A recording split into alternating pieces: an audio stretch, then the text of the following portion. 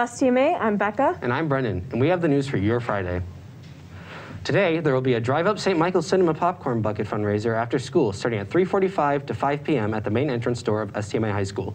Students will be selling popcorn buckets for $15, and $3 of the sale will go to the seniors' all-night grad party. You'll get free refills with the bucket through 2021 at St. Michael's Cinema and a free mask. Bucket supplies are limited and will be sold at first come, first serve. Don't miss out on this great opportunity. Just think of all the popcorn you'll be able to eat this summer. If you have not ordered your 2021 yearbook yet, there's still a little bit of time. Online sales will continue through this weekend.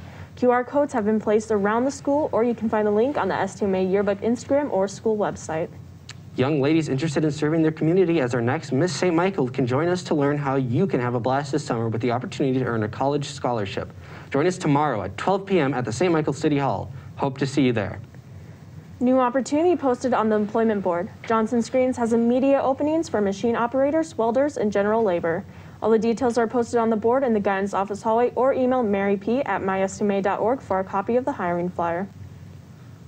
Congratulations to the 495 students that received academic awards Wednesday night. Special recognition to our seniors, Caitlin Braun, Ashley Cushman, Grace Syme, and Kobin Szymanski, who all received the Student of Excellence Award. And another congratulations to our 4 Students of the Year awards.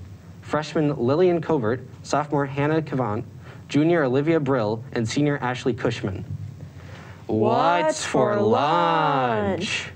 Today's lunch is cheesy Hangry Bear pizza with peas, peach cobbler, and a fruit cup. And that's all we have for your Friday, STMA. Have a great weekend, STMA.